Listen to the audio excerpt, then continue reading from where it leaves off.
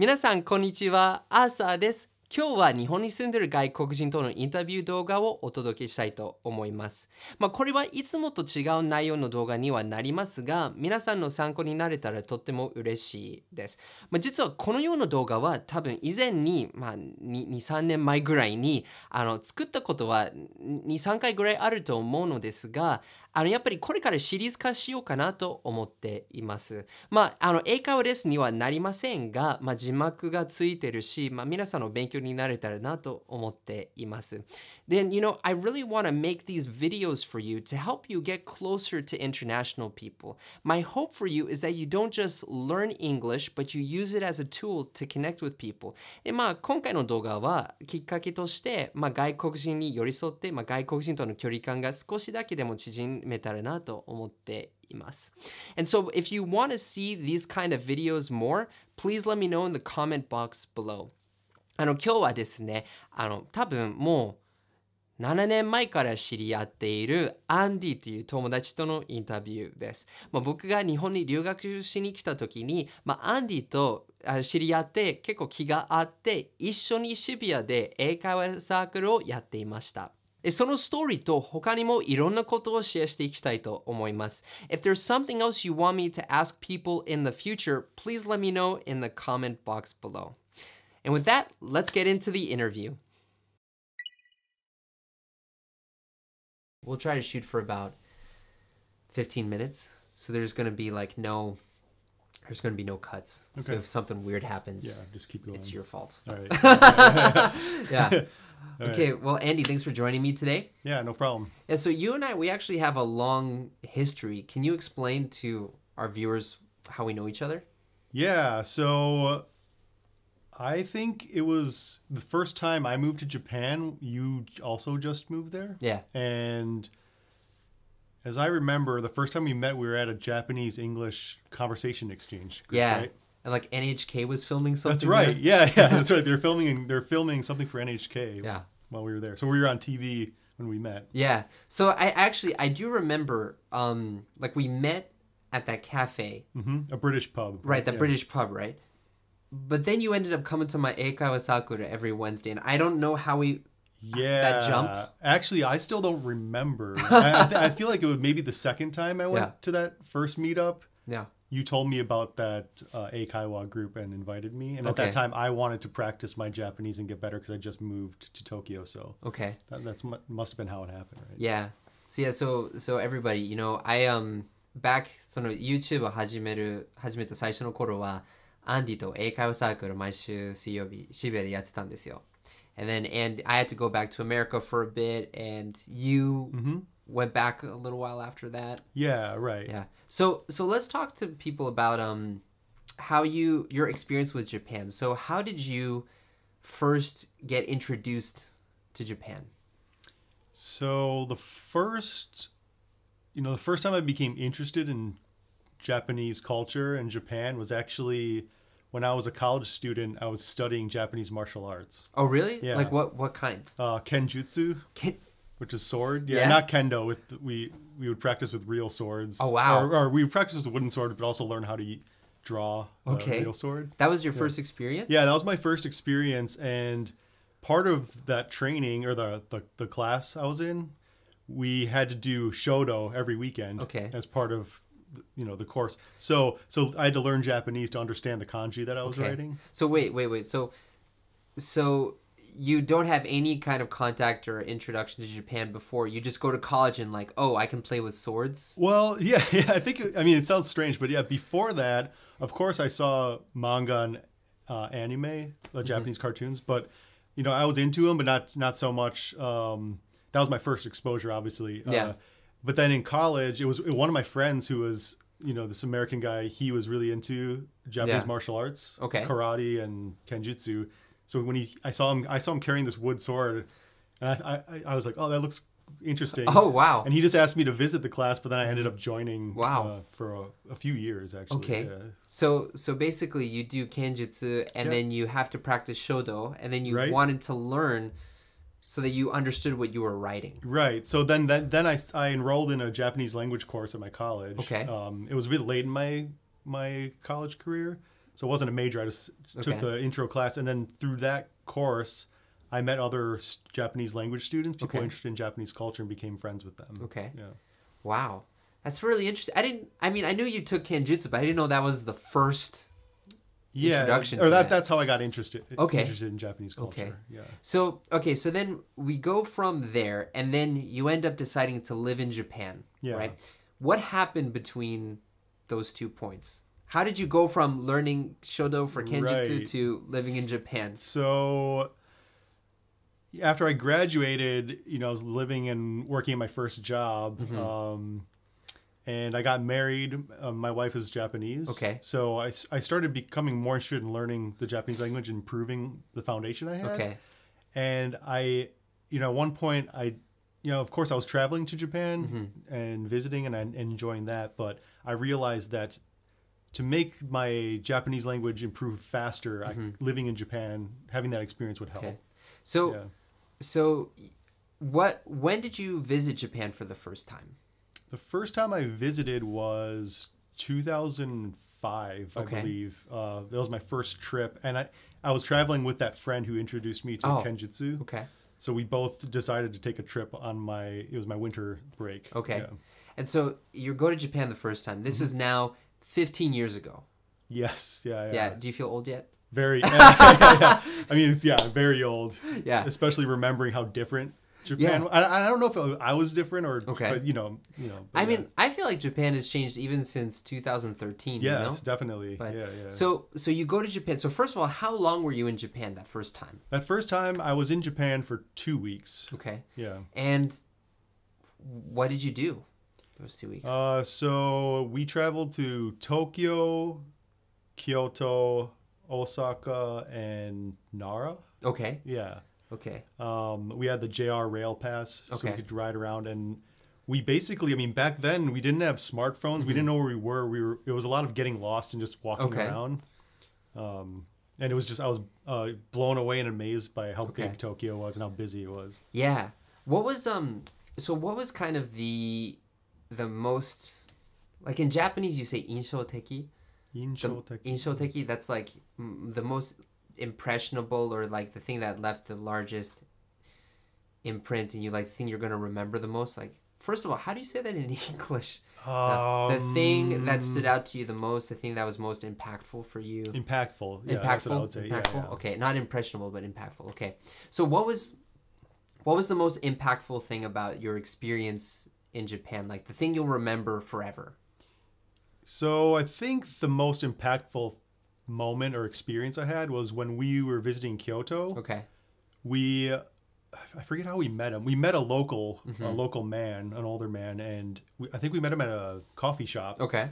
And he ended up being our kind of like guide and friend for 5 days. We were only supposed to stay in Kyoto for 3 days, but we ended up staying longer because he would hang out with us every day. We'd meet at this coffee shop, and he would take us around to all these places, like local places in Kyoto. Okay. And I think he even got his car and drove us somewhere. So my first impression was, wow, like a stranger that we just met, being so friendly and taking us around and enjoying, like showing us good food and enjoying our time, was really, I was taken aback by that. Because in America, I can't really imagine a American doing that to a tourist. Yeah.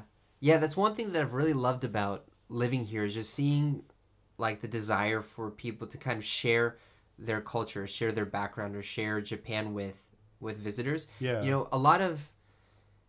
a lot of countries, I feel like people don't like tourists. Right. Yeah. I feel like that way too. And before, my first experience traveling out of the USA was Europe. Okay. And I didn't feel welcome there at all. Right. You're the American, you go back home. Right. So then 2005 was when you first visited Japan, and then you went there sometimes. And then 2014 was when you moved? Yes. Okay. So this is kind of interesting. So what was different about living in Japan versus visiting? Yeah, that's a good question. It was completely different. You being a tourist and a resident, it was very hard for me because it was actually also my first time living in a foreign country. Okay. And Japan is so different from the U.S. So there were a lot of adjustments I made, a lot of things I learned. But yeah, when you're traveling, it's fun and exciting because you're not working, you're just having fun eating and you're a visitor. But yeah, living there is one of the most challenging things I've ever done. So yeah, at that time. So it was more challenging, but in what kind of a way was it more challenging for you? I felt, I think we talked about this before, but my responsibility, living there to like really understand the rules and behaviors and really improving my Japanese and trying my best to fit in. Yeah. So I think that was the hardest part for me. You felt more pressure to blend in. Exactly. To be part. Yeah, right. I see that. Yeah, I mean, I remember how like I used to live someplace and I always paid very close attention to putting the trash out on schedule. Right. But there was someone in my apartment complex that didn't. Yeah. And then everybody thought it was me. Right. I was doing that. Right. Yeah, I'm always worried about my impression of being a foreigner. Yeah. Okay, well so that's really interesting. So now you've been living in Japan. So you lived in Japan for about 2 years. You went back to the States. You came back. Now you're working with me, building the IU-Connect website. And if you guys have a problem, please complain to this guy. not this guy. But so what is something about Japan that you really like compared to other places you visited in the world? Yeah, it's difficult to say. There's so many things I like about Japan. There's also things that are difficult, but I have to say that the convenience of not having to have a car is nice, and that's just Tokyo. That's not so much Japan. So, but also being able to travel anywhere in the country with by train. Yeah. If I want to go to a mountain or see the ocean, I can just get on a train. Yeah. So because it's small geographically, you can see a lot. I also like the food, of course. Onsen. Onsen? Yeah. For food, what's like the food that you really like? Japanese food. My favorite food, it always changes, but I really like unagi. Unagi? Yeah. Yeah, dude. But I don't eat it very often. Yeah, you can't really eat it very often. Right. It's expensive. Yeah. It's funny how back in the States, whenever I had Japanese food, it was always sushi. Oh, and that was like my only interest. So what's your favorite food here now? My favorite food is actually noodles? I like soba or nabe. Those two things. Like recently, I'm making my own soba kiri and stuff, so that's really fun. Yeah. But yeah, I don't know. It's like back in the States where I'm from, right on the East Coast in Boston. There's some Japanese people, but it's the only Japanese restaurants were really Chinese restaurants that had sushi on the menu. Oh, right. Yeah. So it's like they were no longer. Same where I'm from. Too. Oh, really? Yeah. They were no longer like Chinese restaurants. They were Asian restaurants. Like that Korean. Had sushi. Right. Yeah. So that's kind of what I had. But the thing that I really like about Japan is, like you said, it's convenient, it's safe. The food's really good. But one thing that I really like about living here is, I feel like there's this really big artisan culture, like shokunin culture. Yes, definitely. Yeah, I like that too. Yeah. How people focus on making something better and really good quality. Yeah. Yeah, it's good because it's like when the thing is good and the product has demand, they make really, really good products. But sometimes people focus on really improving products that people don't have demand for, like computers now. Right, robots. Yeah. Well, I suppose robots are important, too. But yeah. But like I just remember looking in like on the train on an advertisement that said the new Fujitsu computer has these features, and it was all hardware stuff. Yeah. But in the States, everything's now software. Right. And I think that's I forget what the phrase is in Japanese of the culture of handmade. Sorry, maybe I'm making this up, but someone told me that software isn't big because people focus on more physical. Yeah. Creating physical. Right. Physical craftsmanship, right? That's why Tower Records is still in Japan. Yeah, right. Yeah. But I mean, I kind of like that too because around the world, like the artisan or the physical qualities of products is declining. Like in the United States, craftsmanship seems to be going down. So it's good to see that maintained somewhere. Yeah, I really agree with you. Like in New England, we have on Cape Cod, there's actually a type of basket that used to be made back 200 years ago. Yeah. That was really, really it used to be really popular, and actually it's expensive now. One basket is like $300. But now there's only, there used to be like 400 people who did it, and now there's only 6. Really? Yeah. Oh, wow. Yeah. So do you think in Japan that's sort of happening too? Because I know there's a lot of old artisans that have been, it's a generational thing. People who make umbrellas or like... I don't... If it's declining or if it's... I don't really know. 皆さんどう思いますか？その職人の文化は日本でちょっと薄くなってると思っていますか？ Please let us know in the comment box, because I'm kind of curious about this too, because one of my favorite things is these kind of shokunin goods, and I think it's important to preserve this culture, because it's, it would really be tragic if it's lost, right? Yeah, like I know a guy who, he's a pretty rich guy, but he comes to Japan to buy knives. Like kitchen knives, Right. And he's like, yeah, dude, these knives are like the best in the world, and it'd be a shame if those go away.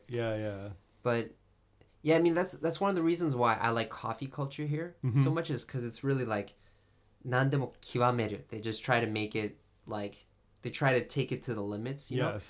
But yes, exactly. So, okay, so let's get a little back on track. Yeah, sorry, we go on a tangent. Now, I could talk about this forever. It was really good, Yeah, but okay, so you're living in Japan. What was one of the most shocking experiences for you living in Japan? So it's been so long, it's hard for me to go back to that mindset. Well, it's not necessarily like something in the culture. It's like an experience you had that was really shocking.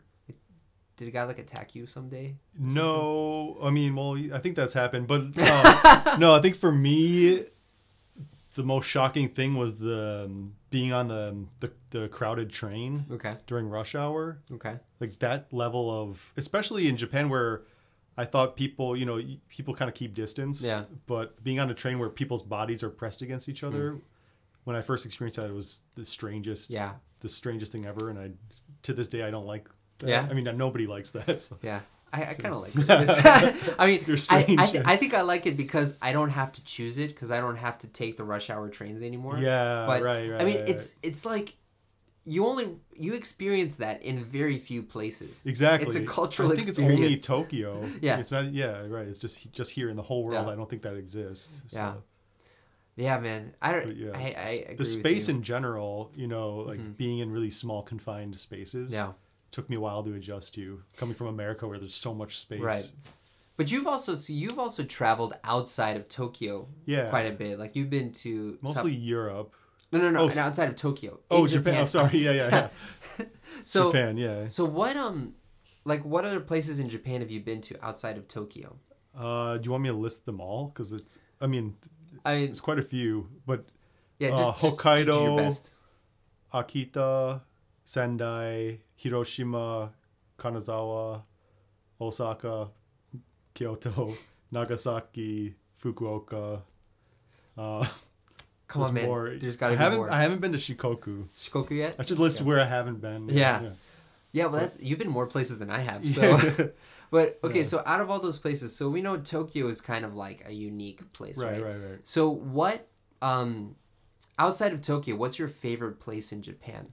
My favorite place is Hokkaido, I think. Okay, why is that? Yeah, because it's cold, but it almost reminds me of home. It's not as cold as where I'm from. What's Minnesota like where you're from? It's really cold. It's like, I think right now maybe the low is -20. Okay, so every year, how much snow do you guys get? See, the snowfall, I don't know the exact amount. I don't think it snows a lot more in Japan, actually. But so the snow isn't the problem, it's the low temperature. And it's very flat. There's no mountains. Yeah. But what I like about Hokkaido is it's cool in the summer. There's mountains. There's the ocean. There's good food, good seafood. There's a lot of space.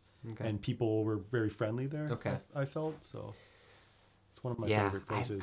I really want to go to Hokkaido. You would love it, I think. Yeah. It's very nice. Go maybe in the summer where it's cooler up there. You can escape the heat down here. So. Yeah. So as someone who has been in Japan for a while and you've been to many places, you kind of have experienced a lot of things, what would you say to someone to encourage them to come visit Japan? Like if someone says, oh, Japan, why should I visit Japan? What would you say? So I mean, I'd first like to know what that person's interests are, but I'm sure everybody loves food. We can agree on. So I would tell them that it's some of the best food that you'll have in the world, and it's not too expensive, right? Other than that, I'd say it's especially now compared to when I first came, it's easy for foreigners to travel. Yeah. Even if you don't speak much Japanese, I think they made it a lot easier. Okay. So. How'd they make it easier? So when I first came to Japan, there were almost, like, especially the subway, there was no English. Okay. The signs, there was no English. Okay. Now I feel like more people speak English or are willing to talk to people in English, and also there's more signs, and of course now people have smartphones so they can get around everywhere. But so I would say it's easy to travel because it's safe too. Okay. Women traveling alone are generally safer here than most other parts of the world, I'd say. Okay. So. Interesting. All right, so that's really good to know. Okay, and our final question is going to be, so a lot of people watching this channel, they want to connect with international people. They want to get to know people and practice English, and not just practice English, but use it as a tool to connect with people, right? Yeah. But a lot of people have trouble doing that. So what's some advice you have to people to connect with international people in Japan or online or something? I think, I think it's difficult to connect with anybody, I find. But I think the main thing is I feel like to not be afraid to challenge yourself and approach people, because I don't think there's anything to lose by doing it. It's just putting yourself out there. If someone it doesn't work, then it's fine. There's many people, and it's always worth the chance to take, right? Okay. So basically, it may be scared, but if you have an opportunity, don't worry about getting shut down, because if you do get shut down, well, there's many other people. Yeah, and that person you don't want to talk to anyway. Yeah, right. But also, I think it's just like, at least from my experience, the encounters I've had with strangers in Japan while I'm traveling that were friendly to me, I built some connections with some, like friendships, and it was always just a new experience where, if I didn't talk to them, I wouldn't have had as much fun. Yeah. Right? Well, but a lot of people too, they feel like they don't have opportunities to meet people. So if they have that opportunity, they can overcome their fear. But if they don't have that opportunity, so like, where are places, or how can they make those opportunities to connect with people? So it's very difficult now, especially because there's fewer tourists. I've even noticed.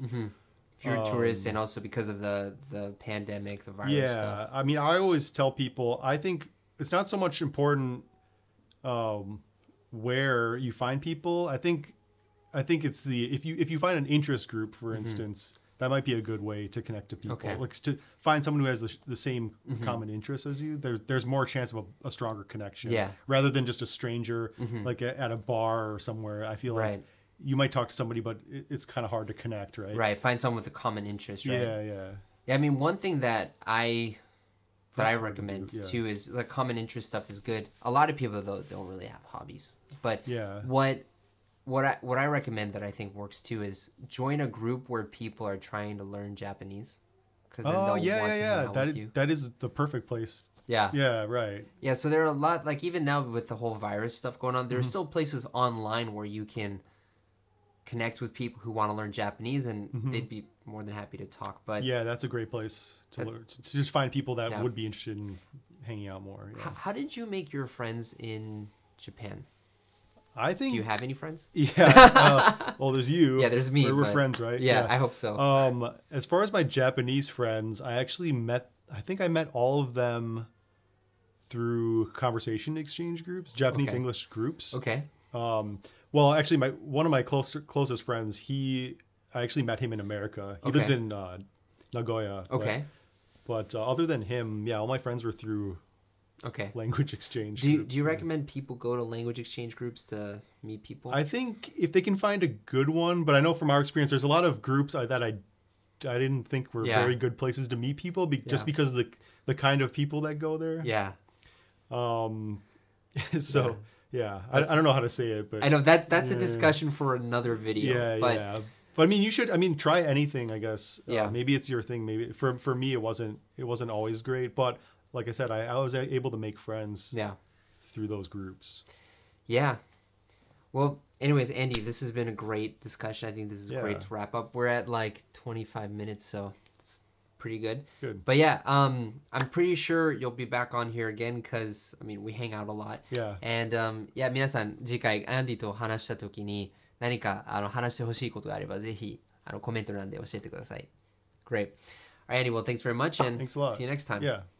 Well, how was it? いかがでしたか？参考になれたらお役に立てたらとっても嬉しいです。これからいろんな動画を作っていきたいと思うので、もしこういうインタビュー動画をもっと作ってほしい場合は、ぜひコメント欄で教えてください。でもし今後インタビューしていく外国人に、特に聞いてほしいことがあれば、それも教えていただきたいと思います。Maybe I'll ask them the questions that you guys ask me in the comment box below. Just let me know your thoughts.